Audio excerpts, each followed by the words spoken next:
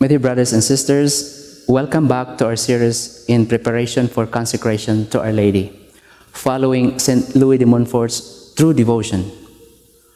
Our intention here is not to replace what the saint had already established, but rather learning together the saint's beautiful teaching and his Marian spirituality, and to encourage all of you to do the consecration to Our Lady.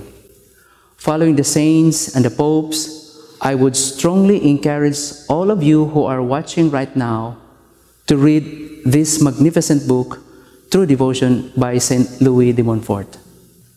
The first 12 days that we have just finished gives us a better understanding what is renouncement of the spirit of the world, the different temptations from the world, the flesh, and the devil, the triple concupiscence of the flesh, the eyes, and pride of life, the spirit of pride and sensuality that separates us from God and Our Lady, fervent amendment of our life, and many others. In this second stage of preparation, we want to establish the importance of knowing ourselves. This is the theme we must always bear in mind as we move on in these preparations. We should humbly offer our prayers and devotions to ask the light from the Holy Spirit through the intercession of the Blessed Mother, that we may see ourselves in this divine light. I remember in one of the apparitions of Our Lady at Fatima to the three little shepherd children, when Our Lady opened her hands, a light came forth and enveloped them. And then they saw themselves in this heavenly light.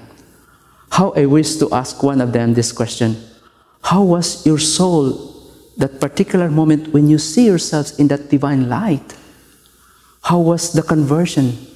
And how did you maintain that grace?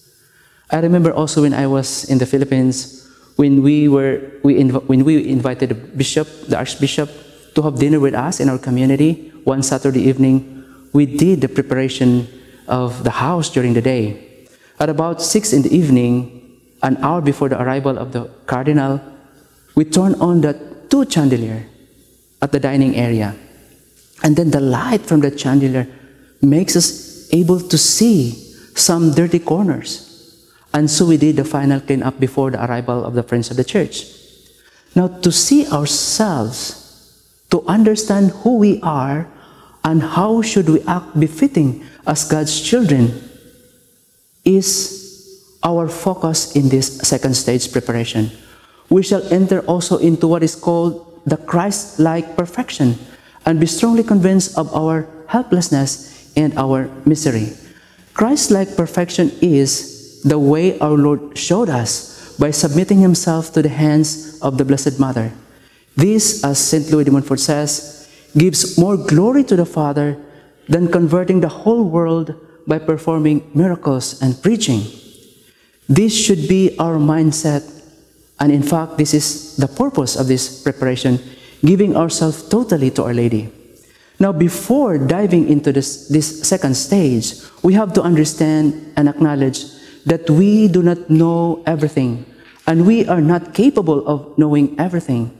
There is only one whom we call the all-knowing, and that is God. In His goodness, God gives us the senses and faculties, talents and abilities, but even that, we still cannot have the full knowledge of everything, more so in ourselves and in our spiritual life. And so, in this preparation, beginning today, is the knowledge of self, to be followed by the knowledge of Mary, and then the knowledge of Jesus. Now, to gain knowledge is the result of learning, and does not end up after these 7 days. Knowledge of self is a grace that makes us respond correctly. It can also change our behavior resulting from learning experience. This is what we want, a change resulting from knowledge of self. I want you, me included, to put this in our mind to help us attain our goal for the next 7 days. I am a child of God, created in His image and likeness. What is it And what are those things that really veil and disfigure this divine image imprinted in our soul? So we beg Our Lady for the divine light through prayers, reflections, and acts of renouncement of our own will, so that we will reach our goal for this week.